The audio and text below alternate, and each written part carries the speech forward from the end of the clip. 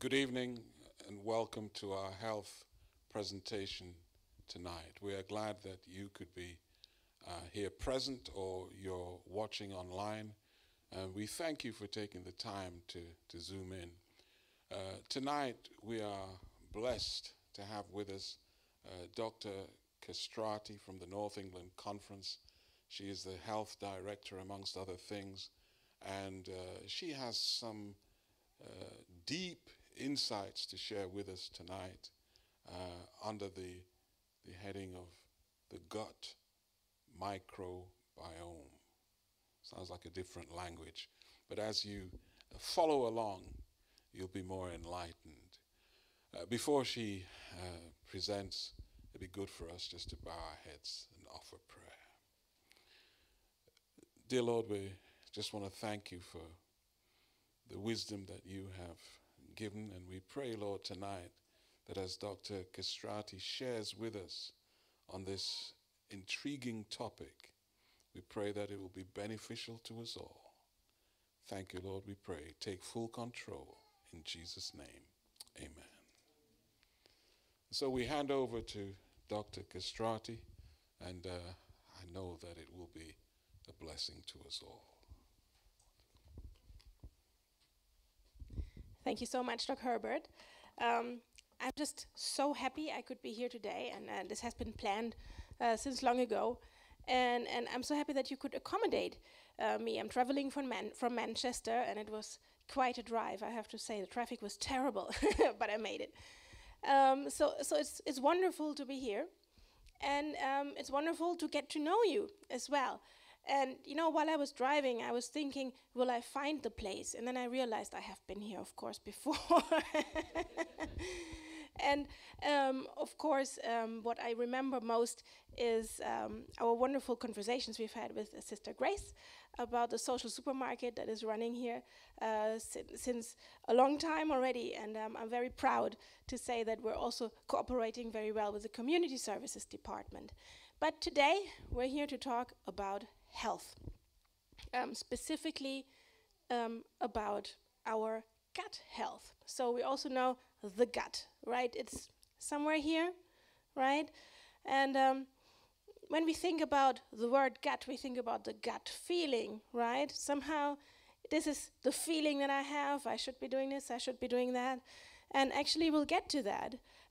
It's not a myth. There is actually something like a gut feeling.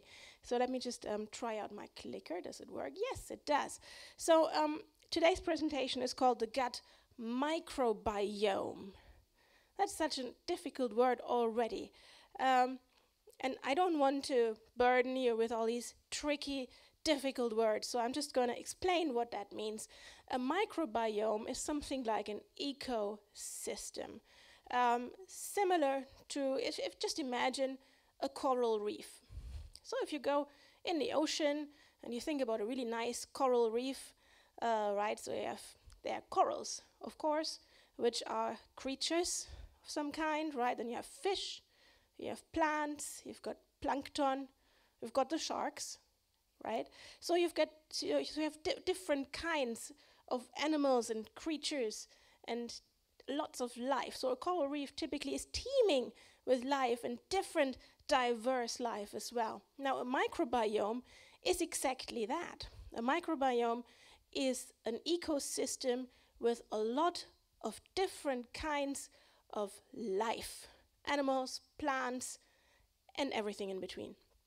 So the gut microbiome is exactly that too. So let's just imagine we have a little coral reef in our gut. So there's bacteria, there's fungi, there's all sorts of stuff in between that we don't really know yet because it's still a big field of research.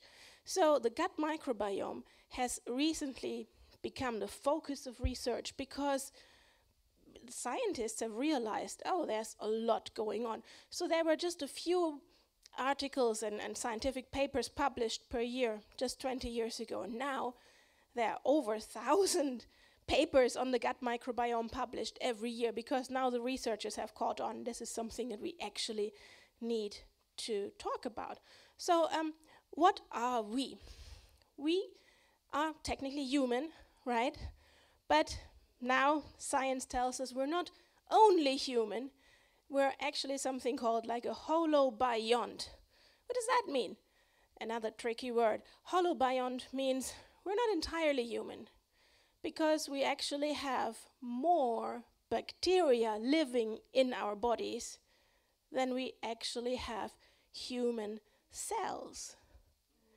So that is interesting. So what are we, right? So it's not a lot more bacteria, but it's about the same. So we have half of us is bacteria of all kinds of different kinds, and the other half is us. That's our human cells, right? So can we really say we're entirely human? So it's it makes me a bit queasy thinking about it, to be honest, right? But yes, we are a holobiont, and that's exactly what it means. So all our bacteria in our body all together, they weigh about as much as our brain, about 3 pounds. So 3 pounds of us is just bacteria. So think about that. So what we have in here, we also have in here. Okay, so that's very interesting to think about it. But what does that actually mean? What do we do with that information? Well, let's think about what does the gut actually do, right? So the gut, we know, starts here and it ends there. Simply put, it consists of the stomach, the small intestine, and the colon, mainly. Of course, there's plenty of other things in between. And inside all of this, inside this really long tube, there's like a mucus layer that protects the cells, because we know the stomach is acidic, and the stomach acid can actually attack the human cells that we have there, right? So we do need this mucus layer, and the same thing goes for the intestine and for the colon as well. So the gut is this really long tube. It's about 30 feet long. Think about that, 30 feet, right? So that's about the length of 2 trucks. So this is what we have curled in there. So when I look at all those cables there, this is what our gut looks like, kind of, right? And the colon, very simple to find. It goes up here, whoop, it goes across there, and it goes down there. Boop. So this is where the colon is, and the colon is the epicenter. It's the population center of the microbiome. This is where it lives. So both the mucus in the gut plus the bacteria, they are influenced by what we eat, of course. So our gut, while we're starting to eat, our gut is waiting and ready for the food that's about to arrive, right? So it's not just a container, but it's actually a population center. It's full of pets that we're going to feed. So think about it. You have about 39 trillion bacteria that need feeding. So at home, I used to have a cat and 3 fish that needed regular feeding. And now I realize I have 39 additional pets that also need feeding. So that's interesting. And I'm thinking, okay, what do I do that? But it's interesting to think about it, how we have a responsibility for this other population that somehow lives in us, right? So bacteria await their meal because they digest and they metabolize everything that we eat, which is proteins, carbohydrates, fats, and all sorts of bioactive substances, and even the synthetic chemicals in our food. So our gut starts before we were born. Our gut microbiome starts before we were born. And only recently it has been discovered that a baby, while it's still in the womb, already receives, through a few complicated pathways, some of the bacteria from the mother. So the baby already creates this little microbiome center in its own gut, okay? They are put in the place right there in the womb.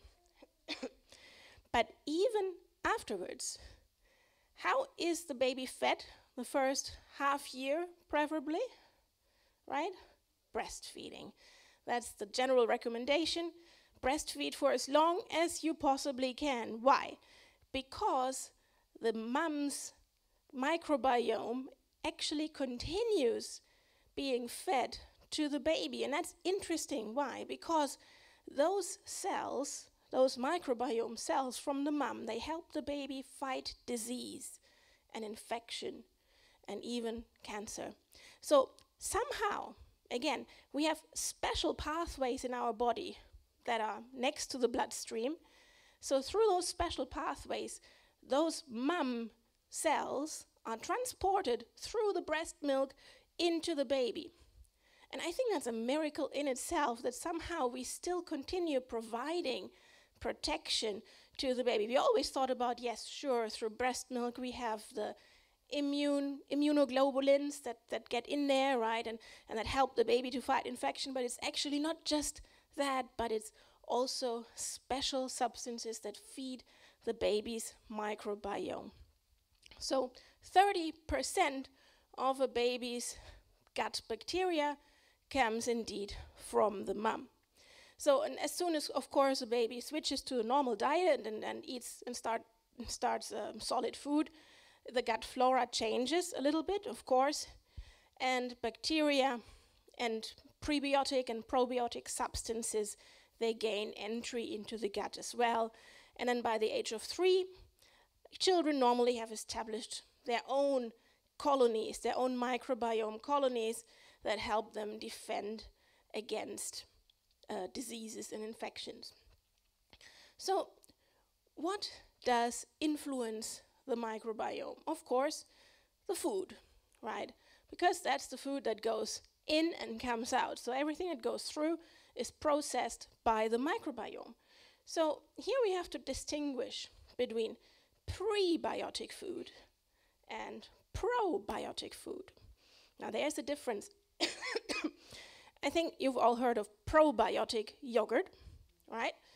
Very clearly, and there are plenty of brands out there, and they all say, oh, it's with probiotic substances. Well, what does that actually mean? Probiotic means live bacteria. It means there are bacteria in that yogurt that are still alive, that haven't been cooked or boiled or processed in any way, but they're still alive, they're raw. You eat them, and they go all the way into your gut, they say hello, and they start living there as well, and get to know a new neighborhood. So those bacteria, actually, they're new buddies for your microbiome. That's probiotic food. But it's not just yogurt. It's also anything that's fermented. So I'm from Germany, obviously, so we eat a lot of sauerkraut. Quite famous for it, actually. Well, that is a probiotic food because it contains bacteria. But also tofu is a fermented soy product, right? So there's also bacteria in there. So anything that's fermented in any way, cheese, is full of probiotic substances, which is really live bacteria that go into your gut. Prebiotic substances are something else. Prebiotic substances improve the bacterial function, but they're not bacteria. So prebiotics are actually the food for your 39 trillion pets. Prebiotics are non-digestible, but they're non-digestible for you, but they're very digestible for your microbiome. And they themselves are not microbes, but they increase the function of the healthy gut bacteria, and they provide them the food to thrive and create healthy metabolites, healthy products that help your body fight disease. Now, let's think about it. How much food do we actually eat during a lifetime? Choose one. A few boulders from Stonehenge, an ancient pharaoh statue, a few elephants, or a large whale. How much food do we actually eat throughout our lifetime? Yeah? So about 60 tons of food. So 60 tons is a blue whale. So that's how much we actually eat in our life. Some less, some more. But this is about the amount of food that pass through. So that's a lot to process, right? So our trillion pets down there, they should be quite happy with that amount of food, right? But of course it depends what kind of food we eat. But before we get there, let's really think about what those pets actually do. What does the microbiome do? We know it's there. They frolic around in there. They do some good, some bad. But what exactly do they do? Well, the microbiome produces substances out of the food that passes through. And it produces mainly short-chain fatty acids, SCFAs. Now, what are short-chain fatty acids? Of course, we know different fats. They're good for us, saturated fat, unsaturated fat. I'm sure you've heard somehow about this, but really short-chain fatty acids are fatty acids that are important for us because they fight for us. They play a unique role. And there are a few fatty acids that are difficult to pronounce, but one of them is propionate. Propionate is a short-chain fatty acid that actively lowers cholesterol. It reduces inflammation and it protects against atherosclerosis, against cardiovascular disease. And it improves digestive health and activates immune cells. Then we have butyrate, which is another short-chain fatty acid, and that is the main form of energy for our gut cells in the colon, and it promotes the healthy colon itself. And it again has anti-inflammatory properties, and it stimulates wound healing. Wound healing, think about it. And it guides stem cells to morph into different types of organs. So when something breaks, that butyrate, short-chain fatty acid, helps fix it. Then we have acetate, and that goes into the tissues around the gut, and it stimulates another substance called leptin. And that's an important one because that one suppresses hunger. And it helps us stay nice and lean. So how do we get to those short-chain fatty acids? Well, very simple, through fiber. Fiber and whole grains. And those produce this food for our gut microbiome that in turn produces those short-chain fatty acids, and that in turn have all those great properties for our bodies. And of course, what they mainly do is they protect against type 2 diabetes. And that is what we want to hear, right? Then what else happens? So we have the other acid, indolepropionic acid. Yes, I'm giving you that complicated name again. That's the one that protects against diabetes. But then let's come to the gut feeling. The gut feeling, like I told you, is something that is real because some bacteria, and I'm just giving you the names as well, Lactobacillus plantarum, right, the plant bacterium, and Rhamnosus and Mycoides, whatever. Those three bacteria, they have endocrine function and they produce and release brain neurotransmitters. And they make us feel good. So those neurotransmitters, they're missing in people with mental health issues. So, for example, people with depression, they take serotonin inhibitors, right, SSRIs, because they don't have enough serotonin in their bodies. Well, those gut bacteria, they produce that. And then, of course, we heard about dopamine. Dopamine is the reward hormone. So when we play a game and we win, we feel great about it. Why? Because our brain releases dopamine and says, yay, you did it. That's dopamine. That also gets produced by our gut bacteria. So there's plenty of other stuff like GABA and other chemicals, and they influence our mood. So if we feed those bacteria well, they make us feel good. And we know, let's take a logical conclusion. If we have those bacteria and we feed them well, and they produce those feel-good hormones, we actually fight mental illness, and we fight mental health issues, and we can fight depression just with the right nutrition. Of course, depression and other mental issues need treatment, but we can definitely support any treatment with the right nutrition. So even one specific bacterium, bifidobacteria, I think you've heard about that because that's also in some yogurts, that actually reduces stress and anxiety. So many interesting things about the gut feeling. So the gut feeling tells us to do what is right in order to feel good. So let's look at a study. There was a study of ridiculously healthy people. That study was actually done in China, and it looked at a population of over 1,000 people, and they were aged between 3 years and 100 years. And all of them were extremely healthy, ridiculously healthy. They had nothing, no family history, no chronic diseases, no pain, nothing. They were fine. And they looked at those 1,000 ridiculously healthy people. And 3-year-old, I don't know, how old is your boy? He's 3, see? So 3-year-old up to 100 years old. I don't suppose there's somebody 100 years old here. But those two were actually identical in their health and in their gut microbiome.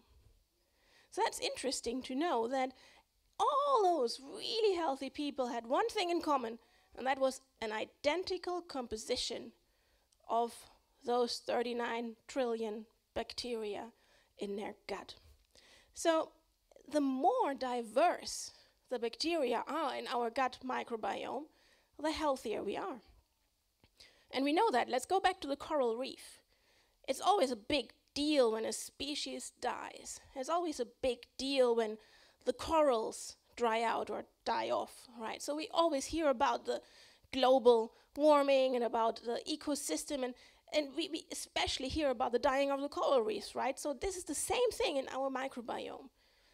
The more diversity we have in there, the healthier we are. And of course, that means our gut microbiome affects our ability to heal. And it surprises us in what the gut can actually do. Now, I want to share with you a really interesting study. Now, when we think about scientists and studies, we think about these guys in the white lab coats, right? And with the pipettes, and they never see the daylight. Well, that's exactly right. So this is what those scientists did. They took some mice, and they did a very special experiment with those mice. So they fed. Those mice were completely sterile, so there were no bacteria to begin with in those mice. And they introduced a normal human, healthy, diverse gut microbiome into the mouse.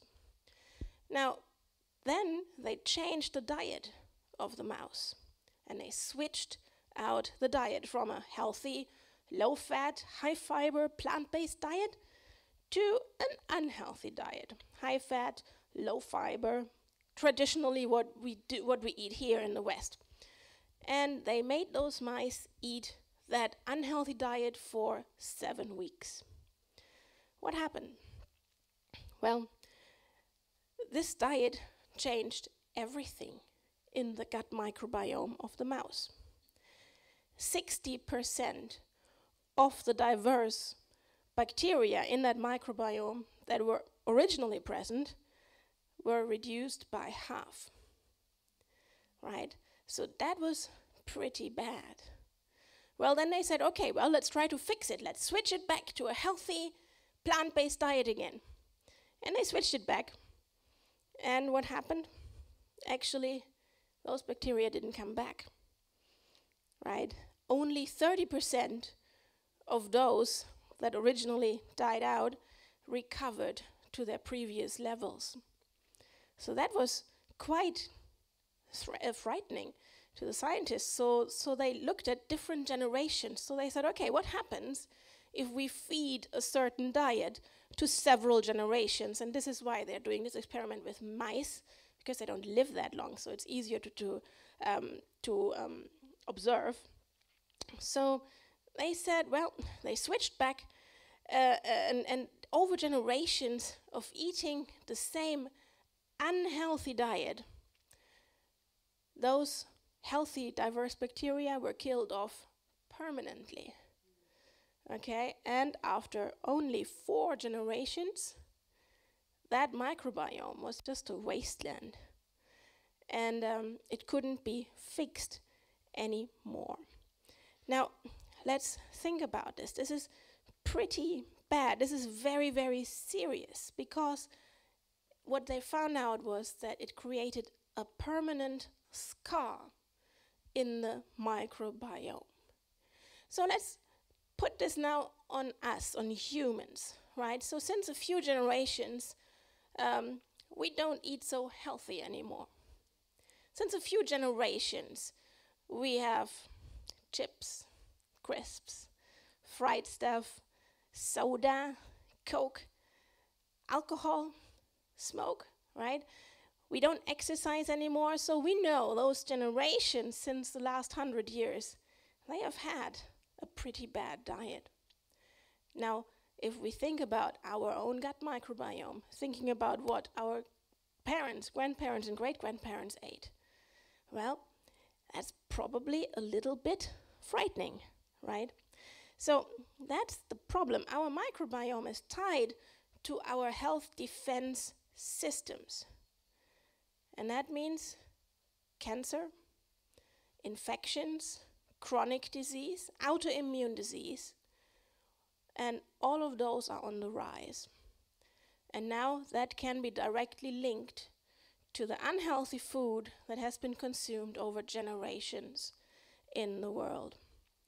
So that's a very interesting study there, and you can read it all up. I have the resources on the last slide. So what can we do? Well, we can starve the disease and we can feed our health. So there's another bacterium with another terrible name called Akkermansia mucinifila, whatever. And that takes up between 1% and 3% of all bacteria in the gut microbiome. So, 3% of everything.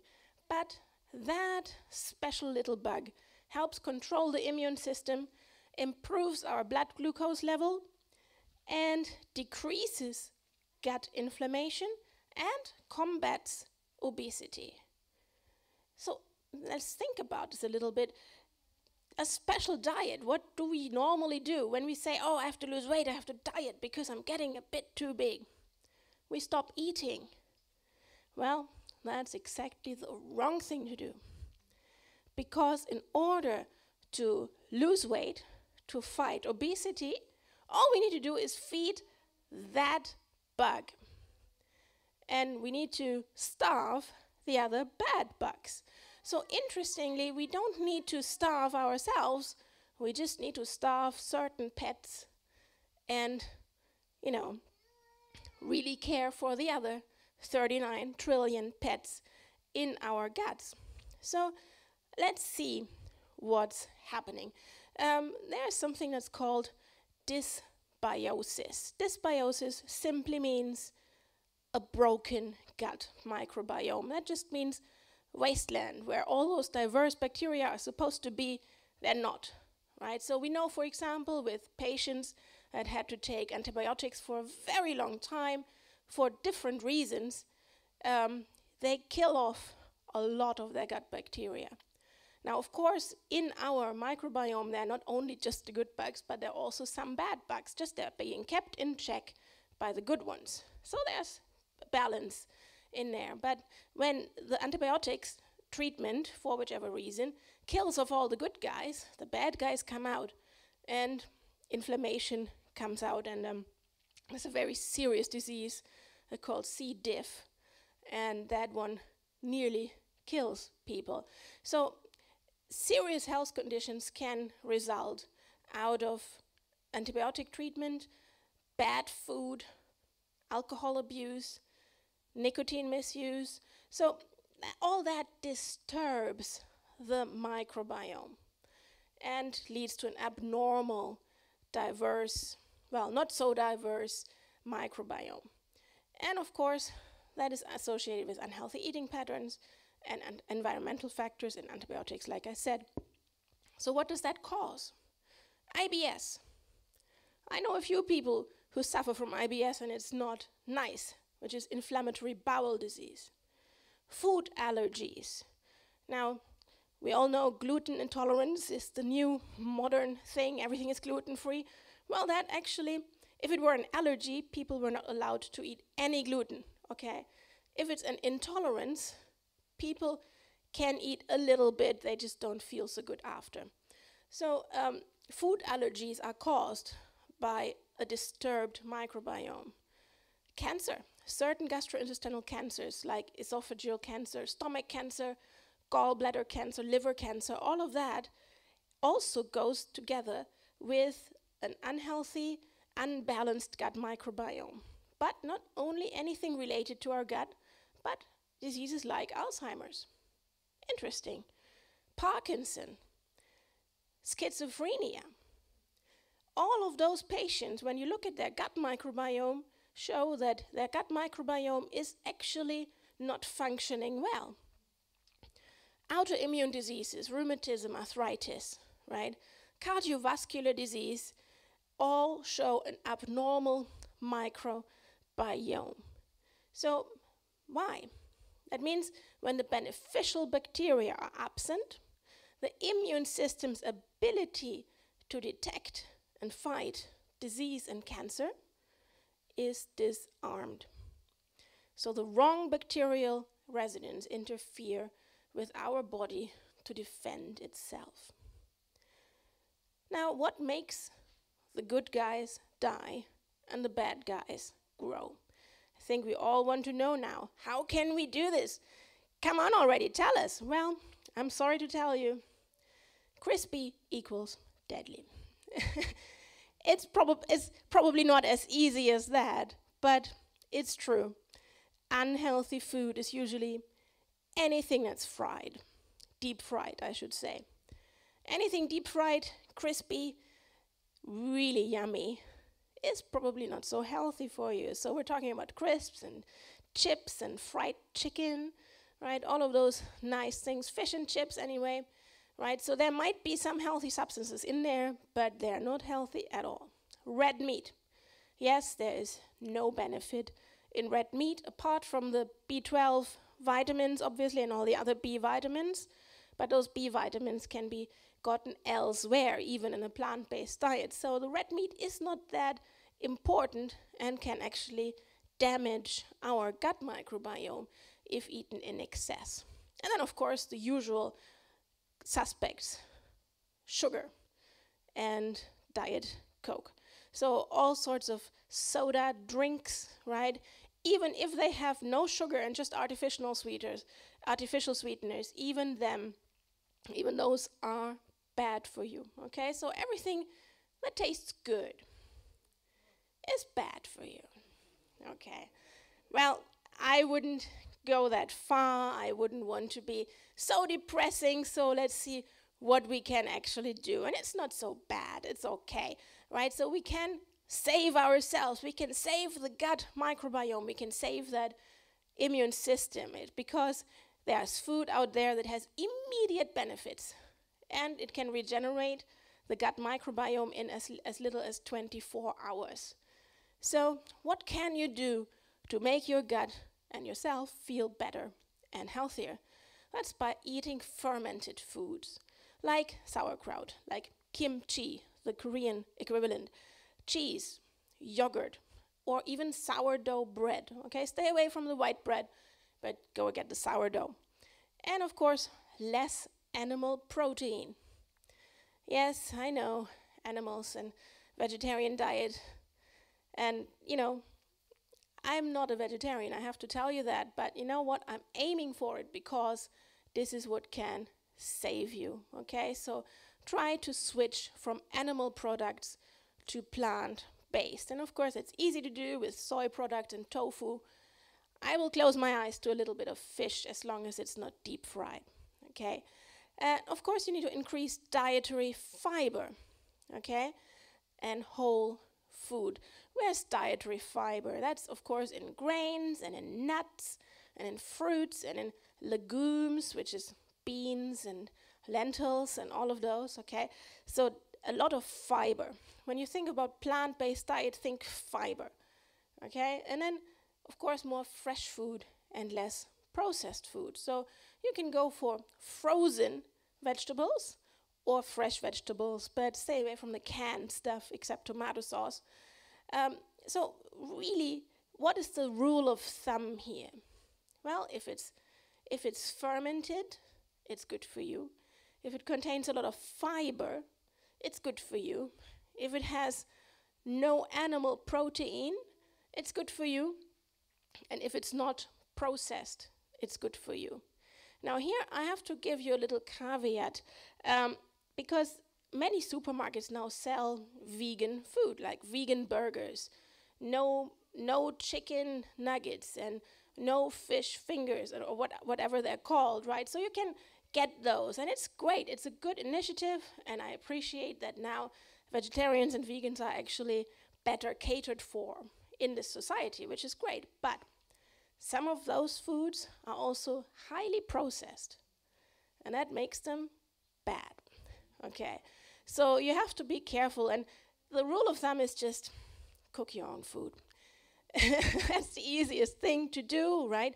And you can do that in under 30 minutes. There are plenty of recipes out there. I don't have to give you the recipes because it's not rocket science. So you have immediate benefits from switching to a high fiber, fermented, plant-based, fresh diet. So how do we care for our microbiome? What can we actually eat? Which foods should we eat? And I know there are different fads and superfoods out there. I remember when the goji berry was the newest berry out there, like, oh, it has so many benefits, eat the goji berries. And and it was funny, I was still living in Germany back then with my family, and my mom had just bought a little bag of dried goji berries. And we tried it out. We all had one.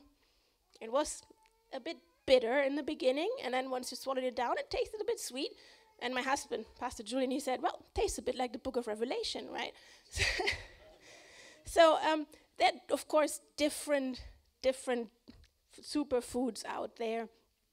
But basically the modern industrial food that we're consuming in the world has, of course, shifted our microbiome towards the less healthy profile, and we have to fight it, okay? So whatever we're eating, also as children, can either benefit us or plague us later on in life as adults. So let's look at all of those products that are out there that will make you feel good. And I'm taking them from a very good book, Eat to Beat Disease, by Dr. William Li. Okay, so he's a very good scientist in nutrition, and it's a very good book that I'm really promoting. This book is very nice. And basically, again, those foods are not rocket science.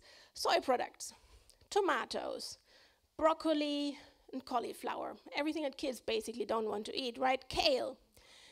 But also stone fruits. Stone fruits are peaches, cherries, anything with a stone in it. Even mangoes, right? And any kinds of berries are great. Even fish, even chicken to an extent, as long as it's not red meat. Green tea, superfood. Cheese, of course, fermented drinks like kefir. But fermented drinks can also be alcohol-free beer, 0.0.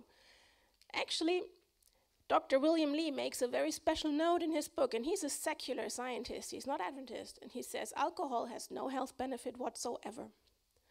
So all those health benefits that people might say, oh, a glass of wine a day, all those come just from the grapes. So people that drink grape juice have the same health benefits without the bad stuff that alcohol brings along, okay? So no alcohol, just the fermented drinks. So alcohol-free beer, alcohol-free beer, 0.0, okay? Not less than 0.5, right? That is actually quite healthy. Then, of course, olive oil, nuts, beans, even dark chocolate. Not the sweet chocolate, but the dark chocolate. Yes, it needs a little bit getting used to, but it's good.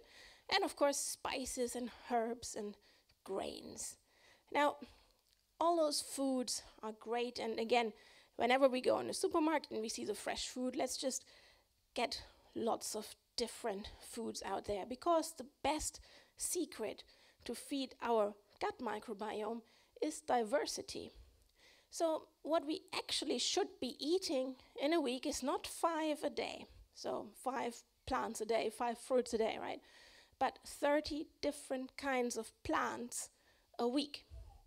Now that's a better rule, because we don't all can keep track of our foods. Everybody's at work. It's tricky sometimes to manage different foods, especially on a budget. But if you aim for 30 different kinds of plants a week, it's easier to plan. Now, 30 different kinds of plants, what does it look like? You eat porridge for breakfast. Well, instead of just having the porridge oats, throw in some flaxseed and some chia seeds.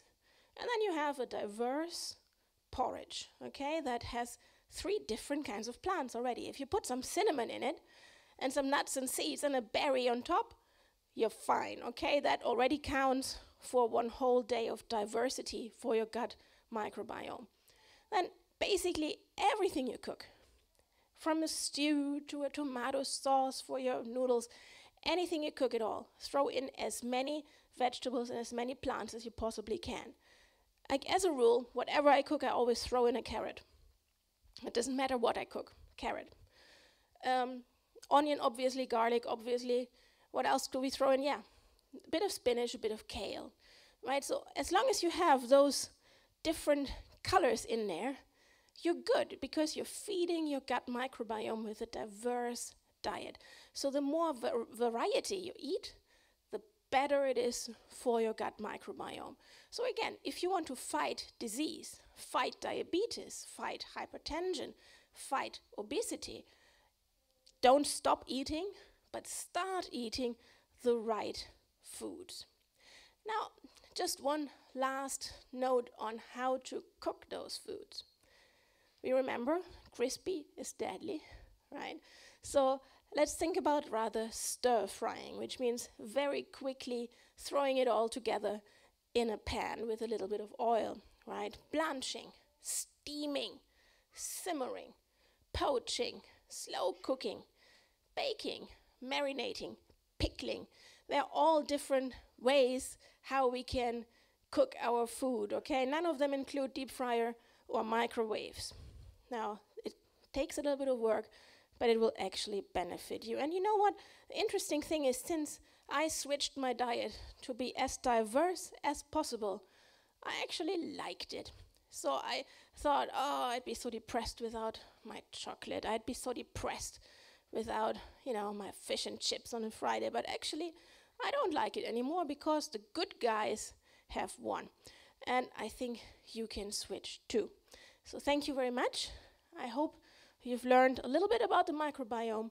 And if you have any questions, bombard me.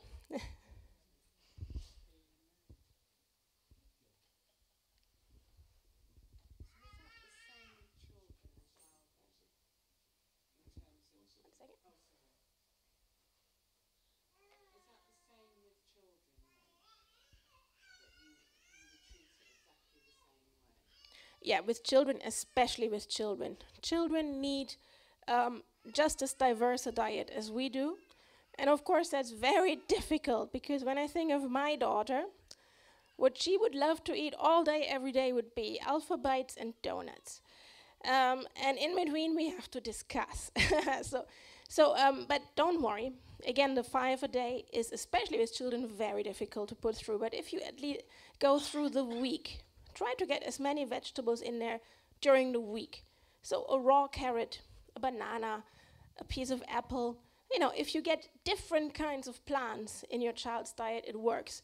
So my rule with my daughter is always, you cannot say you don't like it if you haven't tried it twice. Okay, so and there I already got 2 bites in there. Even if she doesn't like it in the end, she has had 2 bites. Yay! So just try. Because when I think of my grandmother, when she was little, all the things that she told me, well, when there was no other food, she ate what her mom cooked. Okay, so I know we all spoil our kids. I spoil for sure mine, but just try to think of the future and how you can feed that child. And it's of course negotiation basis, but try a plant-based, diverse diet even with children. Wonderful, thank you. Are there any other questions? Thank you. Good evening. I have seen that they are now doing the probiotic tablets. Does that make sense? Well, if they're probiotic, that means there's bacteria in there. Sure, it makes sense. I can imagine that they might be a bit costly. I wouldn't say that they're not good for you, but I say there are cheaper options out there and easier options. So if you go for probiotic yogurt and other fermented foods, you can even make your own sauerkraut. You can even pickle your own things, right? Then you can do all of that you get in a little tablet. You get cheaper. And it tastes better, probably. I don't like swallowing pills. So, producing all of that is easier. For example, you can order, I drink kefir very regularly. So those are little mushrooms. They're not mushrooms, they're fungi. So they're little blobs. And you put them in milk overnight. And next day you have nice fermented milk that tastes a bit like yogurt. And it's kefir. And you can do this yourself, and you can buy it at Amazon. And it's quite easy to make. And, store-bought kefir costs a lot of money, but homemade doesn't cost anything, right? So the pills, I'm sure they're really good. But, homemade options are usually tastier. Any other questions? Yes. Question over here?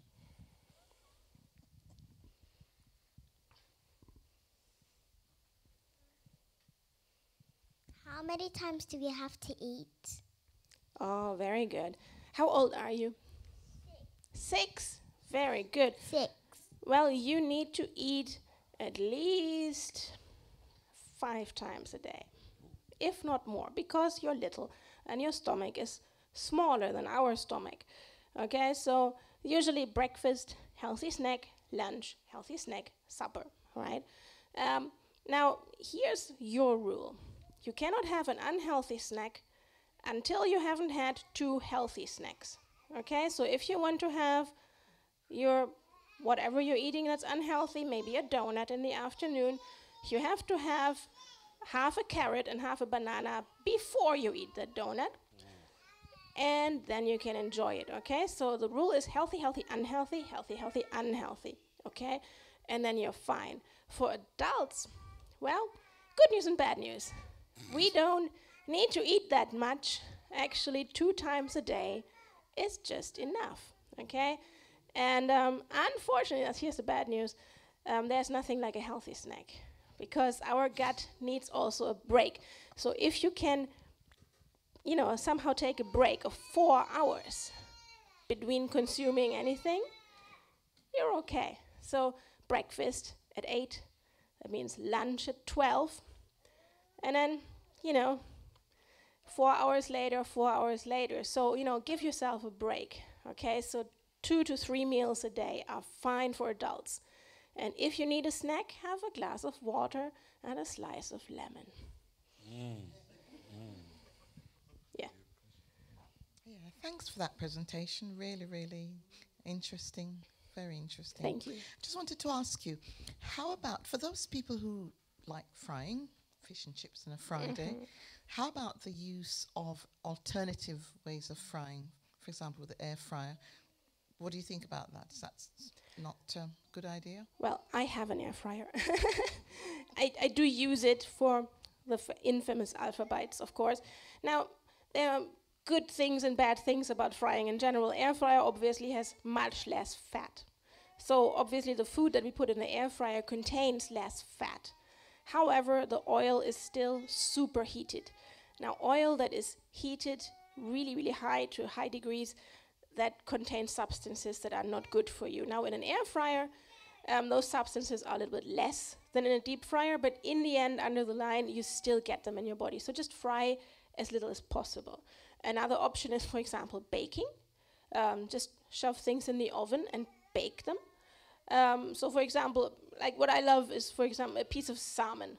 And instead of frying that, you just put it in the oven with a bit of oil, wrap it in aluminum foil, put a bit of lemon and some herbs and a tomato and garlic. Anyway, so you can, there are alternatives of cooking to frying. And I would just say, fry as little as possible, and then you're on the safe side.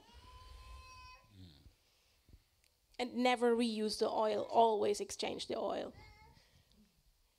So with the air fryer, you don't need to use oil at all, do you? So if you're not using oil, is the air fryer not okay? Well, then yes, of course, that is fine. The whole point is that oil gets super, super hot, and that's when oil becomes unhealthy. I've heard people talk about colon cleansing. Does it have any effect on the good guys? A cleansing diet, yeah? Or not really cleansing diet, but to actually go and... Or the enemas and all of that. And use hydro... I've heard people saying that. I'm just asking. Well, they can have a benefit in very special cases. So everything is case by case and always in consultation with your GP. For example, if people have a special bowel condition and they already have a disturbed microbiome, it would make sense that that microbiome gets flushed out and gets replaced by a good one, okay? So this helps. However, you don't really need the hydrotherapy and all of that. It would not be my thing personally, but you can just fast. Fasting is healthy. If you fast for a week, you also flush everything out, and it's a bit easier, and it's not such a shock to the system. Of course, it takes a bit more willpower. And now, interesting, I'm just going to share this with you while we're at the disgusting stuff. A new treatment option for irritable bowels and other bowel conditions is fecal transplants.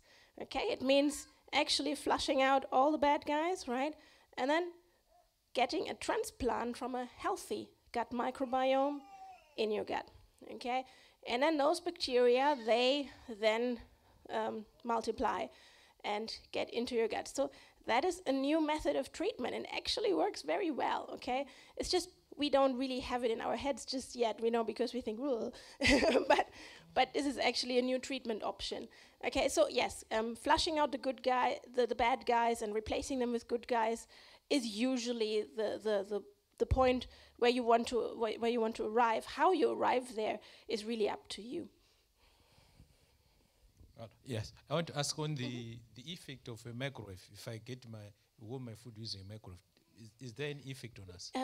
Sorry again. The use of a microwave.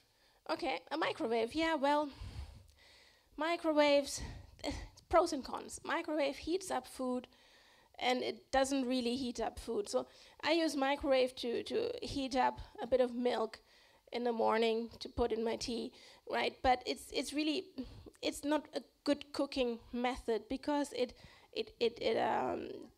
infrared rays, they make the molecules move, and they specifically make, I don't really know the true mechanism of the microwave, but what it does, it heats the food up from the inside and not from the outside.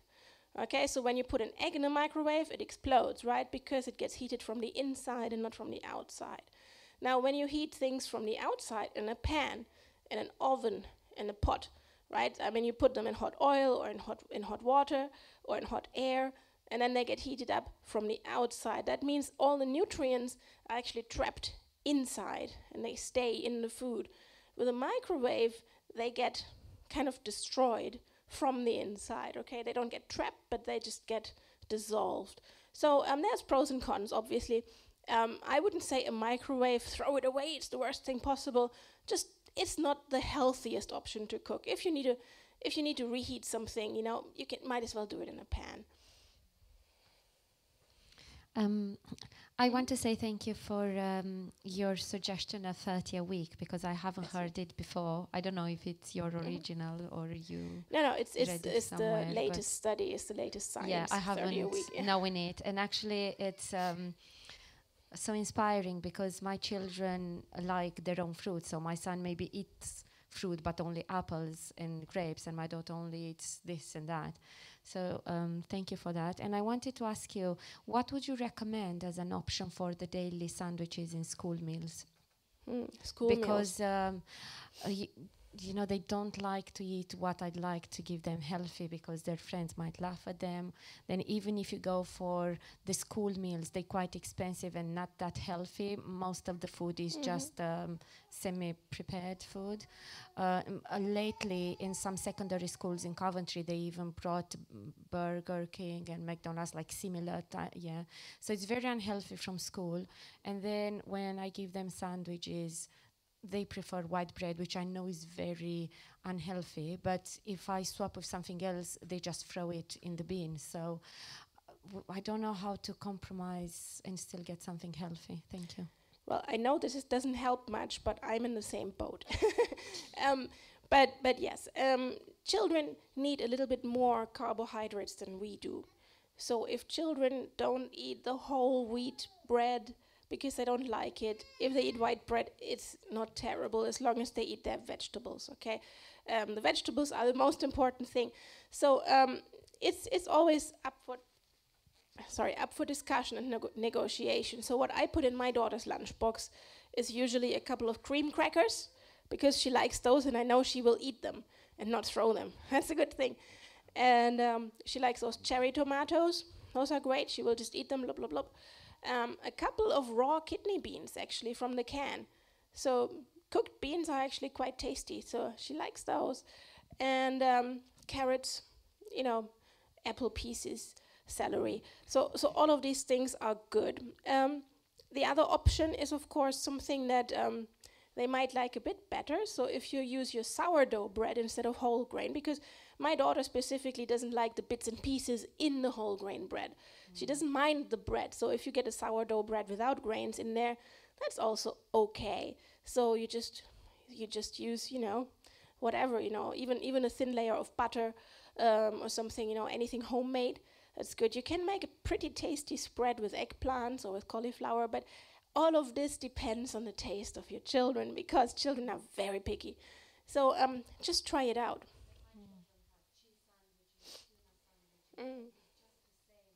Yeah.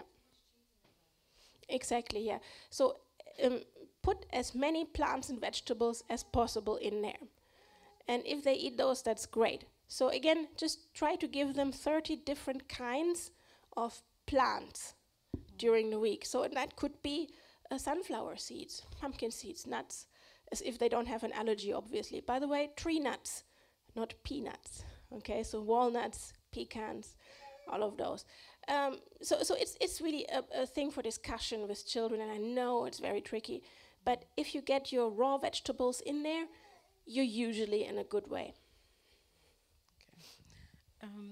What's your take on, or what do you think about black pepper? The red, green, yellow peppers, the capsicums. What's your take on that? And what about olives? What do you think about those?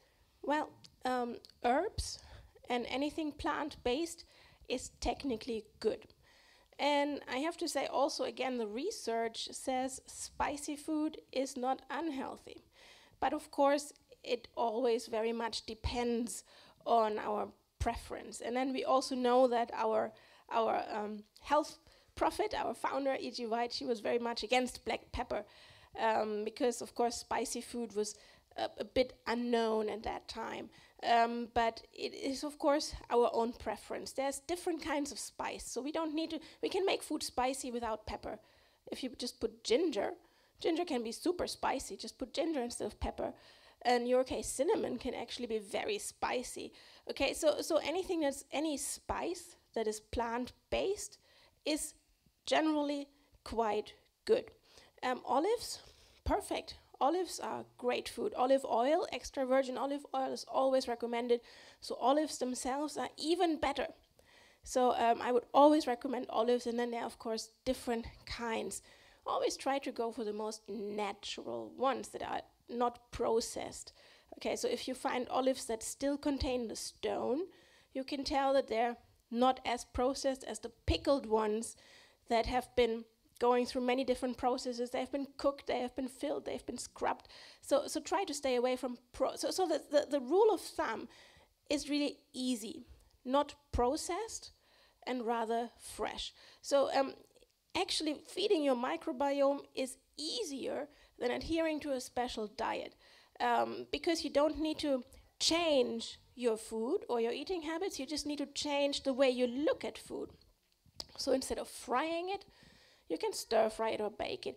Instead of getting the processed stuff, you just get it fresh. So instead of getting, the easy things, you just get them fermented. So you just need to change your diet a little bit to make it healthy already. I'd like to thank you, Sister. Oh. Can we take one more? Sorry. Oh, one last question. Yeah. One last question. Thank you. I'm still puzzled about the probiotics. Mm-hmm. I'm still puzzled. She mentioned tablets, and they are coming in their hard. I thought they were living, but if they are in tablet form, they must be dead. They must be, yeah. And then thinking of fermented stuff. When I was growing up, they would ferment like some sort of flour and make porridge out of it. Mm-hmm. And I'm thinking, doesn't that kill the probiotic if it's living by cooking it and making it porridge? Is it still alive? Is it still, because I'm thinking of a living organism, and then when we boil it or cook it, we are already killing it. It's just trying to understand that we are talking of sourdough bread, it's already baked. Is it still fermenting when it's baked, or the process happens before, and then that's when those biotics, whatever they're called, are still alive? You're right. Cooking and baking generally kills, right? I mean, it's supposed to kill bacteria. That's why we cook food in the first place, right? But if it's probiotic, a few always are left over. You can never kill everything. That's why in the surgery theater you have these very special sterilization machines that heat up the surgical tools to really, really high, hundreds of degrees to really kill all the bacteria. When we cook food, it usually gets heated up to 90, 100 degrees, maybe for a short time. That never kills everything. So and if you simmer something or slow cook something, you don't heat it up to 100 degrees anyway. So some bacteria are always left over. And of course, we know how bacteria procreate, how they multiply. You just need one, and then it divides into two, right? So if one bacterium is still left over, you're still okay. We'd like to thank Dr. Kastrati. I think we can say we've been enlightened, but at the same time we've been challenged to rethink our eating strategy. I felt good when we heard the part that said, you don't have to eat less. Anyway, I won't go any further. Thank you very much, Dr. Kastrati. We have really learned a lot tonight. Well, we've come to the end of our program for tonight. The week is going well. Last night we looked at the cooking side of things. Tonight we looked at the eating and what's going on in our gut. And tomorrow night we are looking at exercise. Now the truth is, we all need to exercise. Somebody said you need to exercise more, Pastor. Anyway, we all need to exercise. And tomorrow night we have with us Team GB coach Joe Keynes. he will be with us. He asks that you come in your loose garments, tracksuits if possible. No matter the age, no matter the ability, he will have an exercise for every age and for every ability. Sounds good. Looking forward to seeing you tomorrow night. If you didn't make it down here in person tonight, still you can come tomorrow evening. It promises to be also enlightening and challenging. We wish you a good night. We'll just pray before we close, and then we look forward to see you tomorrow night. Dear Lord, we thank you for what we have learned tonight. We thank you that we have been challenged to rethink our eating strategy, recognizing that some things are definitely not good for us and some things are definitely better for us. Lord, help us to make the change that we need for the best within our bodies. Bless us as we leave this place and bring us back tomorrow. In Jesus' name, amen.